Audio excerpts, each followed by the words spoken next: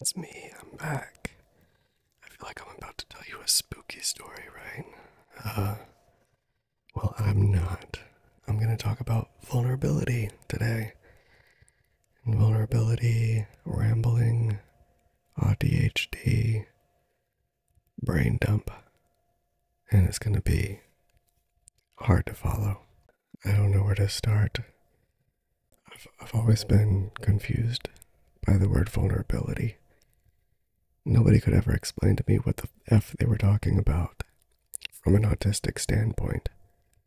What I mean by that is that so often I would be told that my problem was that I wasn't being vulnerable. Quite frankly, they didn't know the problem was autism and ADHD, rejection sensitivity, and all of these other things going mute. So, what does being vulnerable mean?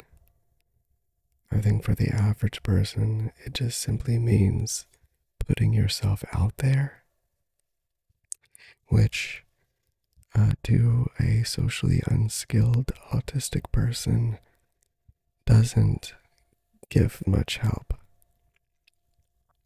There have been times in my life where I overshared, and I overshared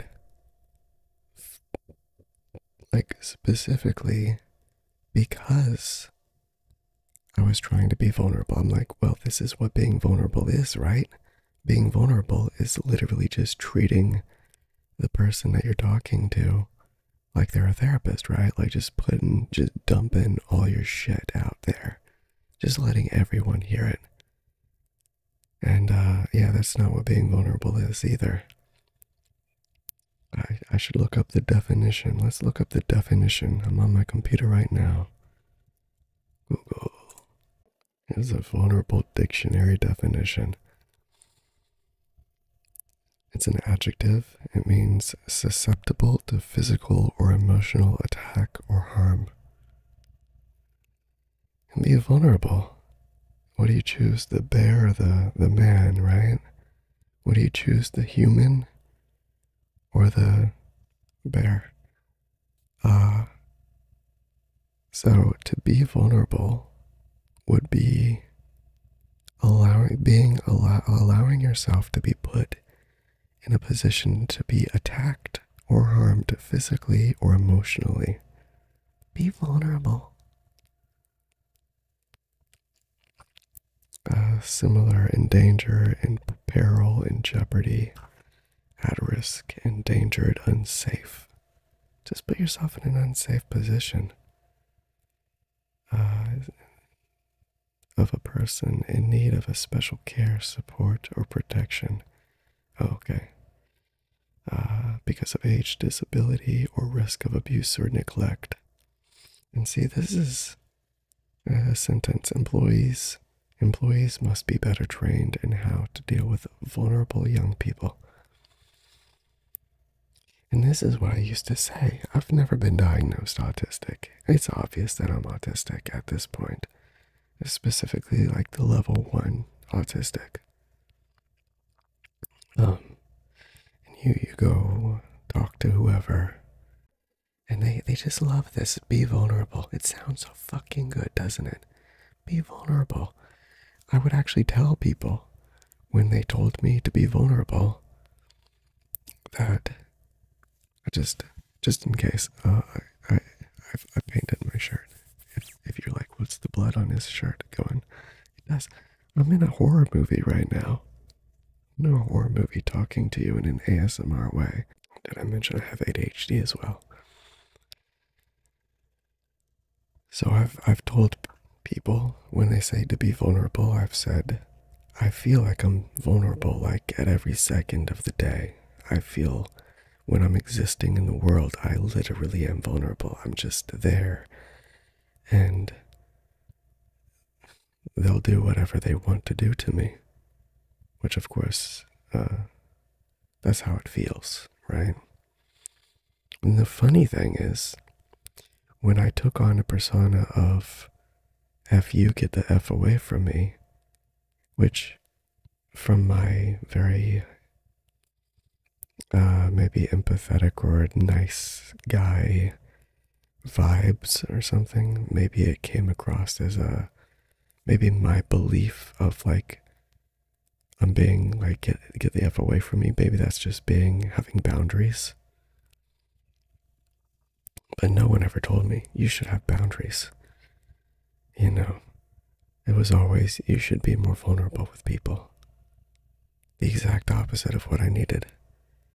So I've always been confused by this word vulnerability. You know, and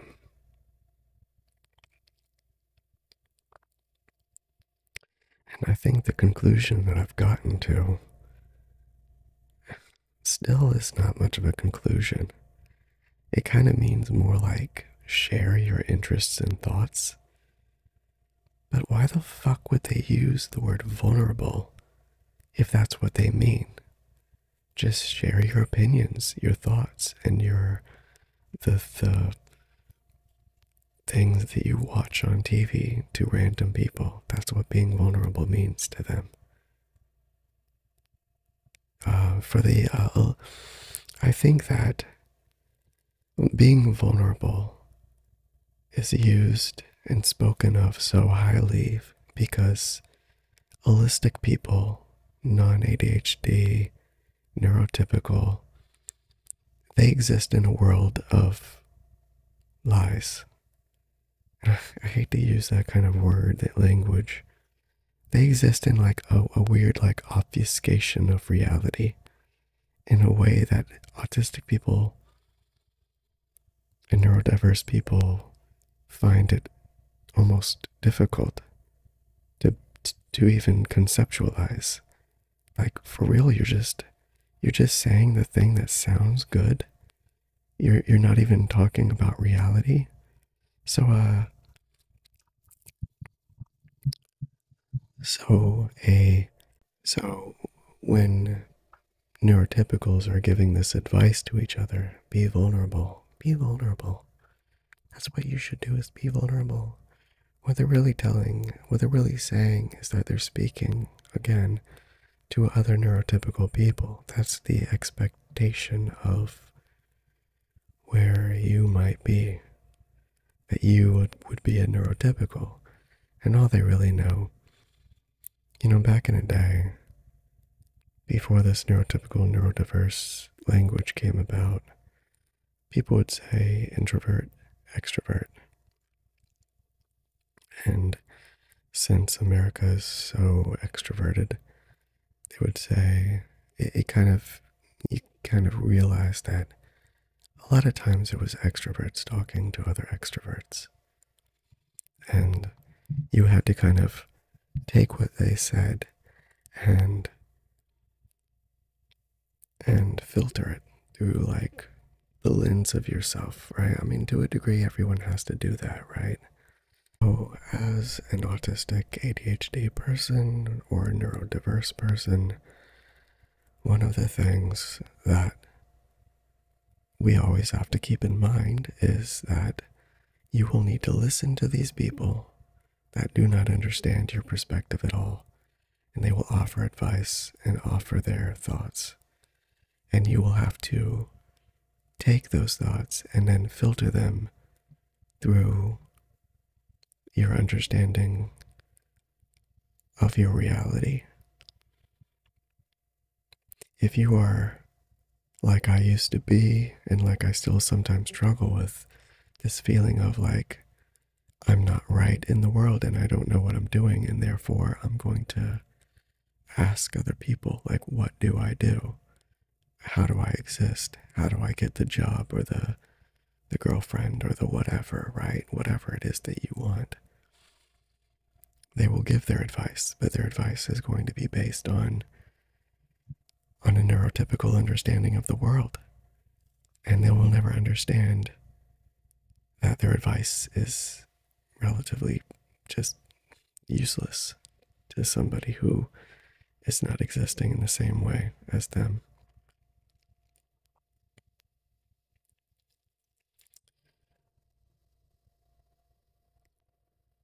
So, to get into a little bit more about myself in the past, I would be constantly told to be vulnerable. Now, even myself, I didn't know, am I being, when I'm in the world and I'm around people, is this social anxiety? Is this CPTSD, trauma, things? Are they kind of the same thing? And what does vulnerable mean to a socially anxious person? Does it mean just simply going out into the world? Does it mean saying hello to a new person? You know, again, one of the things that becomes difficult for me is that sense that really no one really listening to anybody is just ultimately kind of useless. There and it gets you to the point of what's the point in listening or talking to anyone at all if they really are existing in another space from me? Then what do you do? What can you do? Because all of the advice, or at least 99% of it, is written with a neurotypical person in mind. And a lot of the advice is simply advice that is given in a way that drives you towards neurotypicality. You know, like try to be a little bit less autistic without saying try to be a little bit less autistic. And from my perspective, I think like maybe that even is the correct thing. Maybe that's what you should do. Try to be a little bit less autistic. If your desire is to fit into the world. But the crazy thing is, right? If you think about this, the crazy thing is that to be less autistic would mean to mask, and to mask would mean be less vulnerable. You know, put the mask on. It's the exact opposite of what they would tell you to do. Be more vulnerable. Now I think that once you've established some amount of relationship with someone, then you like slowly take the mask off and you actually do be more vulnerable. But I can only speak for myself. The advice, be vulnerable, was specifically given to this, how do you meet people? What do you do when you talk to people? Be more vulnerable. It just, even now, I confuse myself with all of this. How do you be more vulnerable while not, while masking? And you do need to mask to some extent when you're in the world. So what do you actually do? And the answer is, I have no fucking idea. I don't know. I don't know what the answer is. I'm gonna look at my computer. I have things written down here to talk about. I have been massively frustrated. I've been massively frustrated. And, further down I talk about Breanne Brown. Breanne Brown and the, well, I'm gonna make up something that sounds good to my brain, and the commercialization of vulnerability, the over attachment to the word vulnerable, the over attachment to the belief of being vulnerable. One of the worst things about some of these thought leaders is how they get that one thing. And I get it from a person who makes content. I'm even at this point leaning into my autistic ADHD, ADHD persona. Like it's what I struggle with. It's what I deal with. It's one of the things that I deal with. But I noticed that when I put ADHD in the title, people check out the video. So when you're a thought leader, I love that phrase. What happens is you find your thing. Oh, I'm going to be the vulnerable person. I'm going to talk about vulnerability. At this point, and actually, for anyone who likes Brian Brown, please, you like who you like. All right, enjoy who you enjoy. Get benefit and help from whoever you can. Maybe for you, the concept of vulnerability was that like light bulb thing, and you're like, yeah, I get that, I get it. But for me, I read her book, I listened to her talks, and I got more and more annoyed and pissed off and frustrated and angry because at no point did I feel like I ever understood what she was even saying. Be vulnerable. And I think, again, it's almost like it's from the space of a neurotypical brain. It's from the space of you already have relationships. You already have, and it's from the space, I'm so sorry, but it's from the space of a woman. It's from the space of a, maybe if I was a guy, but I was living in Seattle, I gotta tell you, in South Carolina, if I walked up to some dudes and I talked and I was emotionally vulnerable, I would be rejected, you know? And and a lot of guys don't want to deal with it. And a lot of women don't want to deal with it from a guy. And so that's emotional vulnerability, right? If you watch my channel, you know I'm very good at that. I'm overly attenuated to my feelings of emotional vulnerability. Again, it's the frustrating thing for me was this constant feeling of like every advice I'm getting, I kind of feel like I need to do the opposite. And is that an autistic thing or a male thing? Or a me thing, right? I mean male in terms of me. Be vulnerable while being stoic. Guys like stoicism. It's all mixed together. But I genuinely dislike Brené Brown's voice at this point. I dislike hearing her speak about vulnerability because nobody has ever been able to properly define it for me. And I think the definition changes with every context of person that you're talking to. Like, vulnerable with my mom means something different than vulnerable with my dad, means something different with vulnerable with a random person out in the world, means something different than vulnerable with somebody that I'm drunk with at a bar. Not that I'm drunk at a bar with anyone. Being vulnerable means something different right here, right now. And so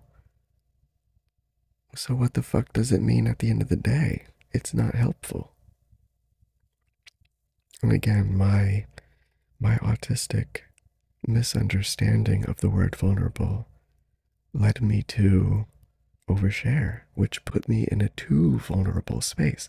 So many autistic people, women, but men as well, like we get involved in relationships with people sometimes because we are desperate and needy, because we don't get them very often, but we again, it's almost like that the golden rule: do unto others as you want others to do unto you, or whatever. You, as an autistic person, you might hear the good idea or the, like, this is the rule that we're all going to live by. And you go, oh, okay, that sounds like a great idea. And next thing you know, you're living by the rule and you're realizing other people aren't living by the rule. Only by then you're old and bitter and miserable because you're like, wait a second. I thought we were all like trying to be good people. Uh-oh. Turns out not all of us were. In the same way, for the autistic person, if you will try vulnerability, you have to put that like caveat in there. Like, not everybody else will be hearing this and going, yeah, let's do that. And so there are going to be a lot of negative emotional vultures, emotional vampires. There are going to be people that are going to prey on even a slight bit of vulnerability. Some people will hear your vulnerability and go, oh my God, this is great. Not, oh, I found a new friend, but this is great. I can use and abuse this person because they're a dumbass. They're being vulnerable. And so the caveat that needs to be put in place for autistic people, if they're going to try to be vulnerable, is you got to make sure, you got to take it slow and make sure that the person that you're going to even be vulnerable with is the right person. But then again, my mind jumps to when I was told to be vulnerable, which was specifically just involved with like making friends and establishing myself in the world, right? And what they were probably meaning was I still don't know. What does that even mean? I guess just give random information about yourself to people and hope that you're giving the correct information. I don't know.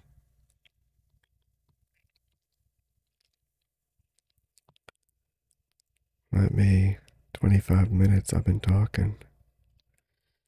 Perception of vulnerability.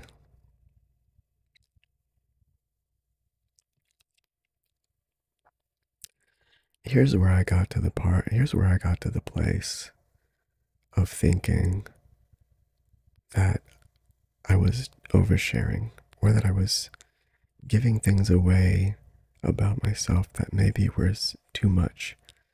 The amount of people that at some point have thanked me, but in a very neurotypical, I'm saying the words that I think I'm supposed to say.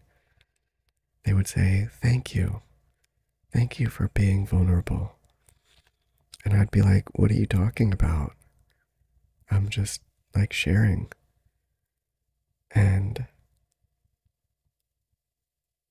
it confused me as well. Like, on one hand, being told constantly that I should be vulnerable, and my problem with not making friends or not getting a life going in the world was that I was not being vulnerable.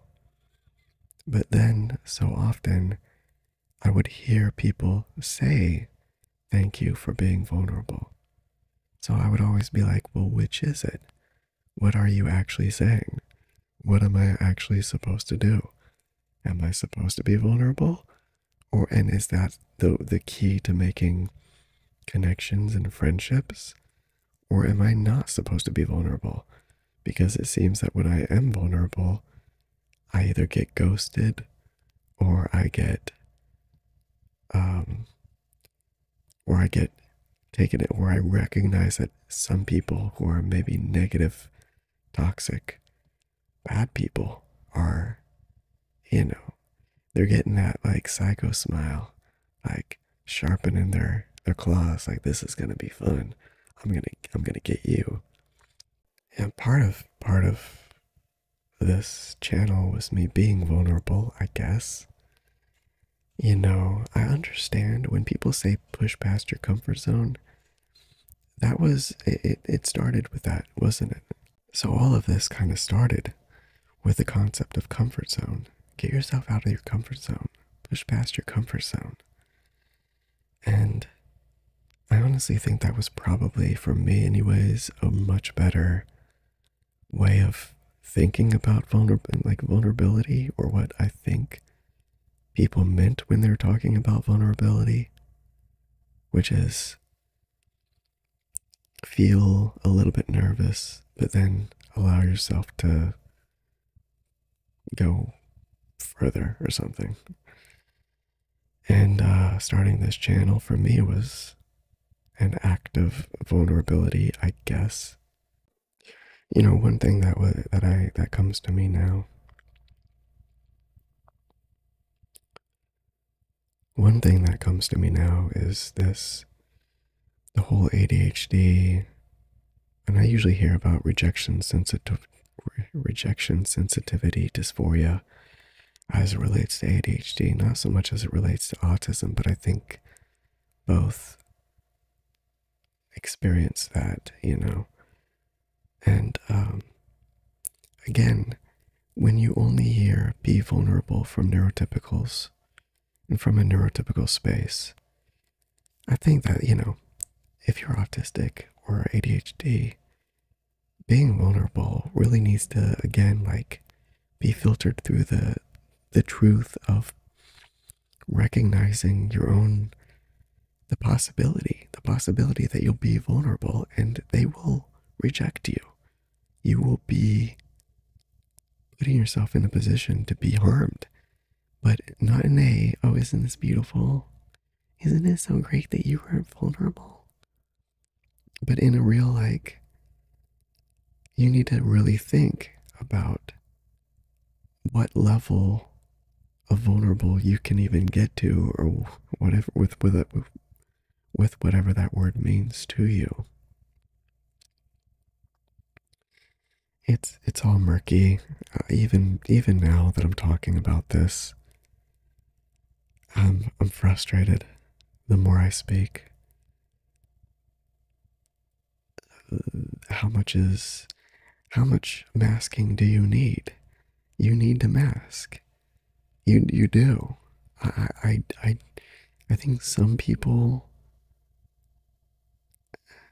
I think some people take this autistic let go of the mask, put it down so far that it becomes a religious truth or something.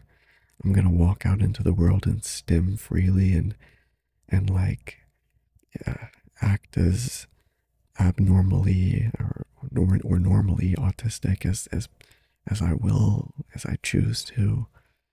That's fine, but what price are you going to pay for that? And are you putting yourself in actual, to even get back to the definition of vulnerable? Vulnerable as a definition, susceptible to physical or emotional attack or harm. So how vulnerable will you be? And how vulnerable is the smart thing to be? And dropping that mask a little bit is going to put you, if you do it, and if you present yourself in such a way that people can tell, that will put you in actual, in some places, in actual physical harm. And I just, again, I get so angry about and annoyed at just the simplicity of some people's words. Just be vulnerable. Be vulnerable. Push past your comfort zone without recognizing or even speaking to the truths of it being a dangerous thing to do, or a very hard thing to do, or even a confusing thing to do. In the same way that autistic people are confused constantly about this concept of the mask, and if you've learned to mask for your entire life, then who are you and all that? Well, Who are you as a vulnerable person? Who are you as being vulnerable? I read that Brené Brown book. I listened to her talks. And what I came away with was just an absolute feeling of confusion.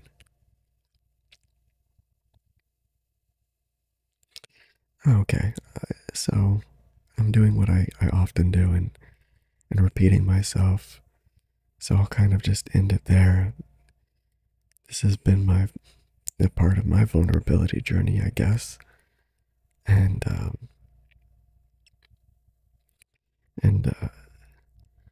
I would say next time someone tells you to be vulnerable, give them a middle finger first of all, and then say, "What do you even mean?" And just like often, just like it always is with a lot of neurotypical people, they probably won't even be able to define it. They probably won't even be able to really talk about it. Like the whole, when you go on a date, just be yourself. Okay, well, what do you mean? What are you talking about? Are you talking about being myself? Well, your best version of yourself. Like it's a constant nothing. That's my problem. My problem so much with language is that when you really drill down into it, you kind of come away from it with a feeling of, are you even saying anything? Are you saying anything at all? Is that neurotypical? Is that autistic? Is that just being human? Maybe at the end of this, maybe I've said nothing. I don't know. I hope that you've gotten something from this. Uh, Good luck with your vulnerability journey. Bye bye, everybody. Bye bye, bye bye, bye bye.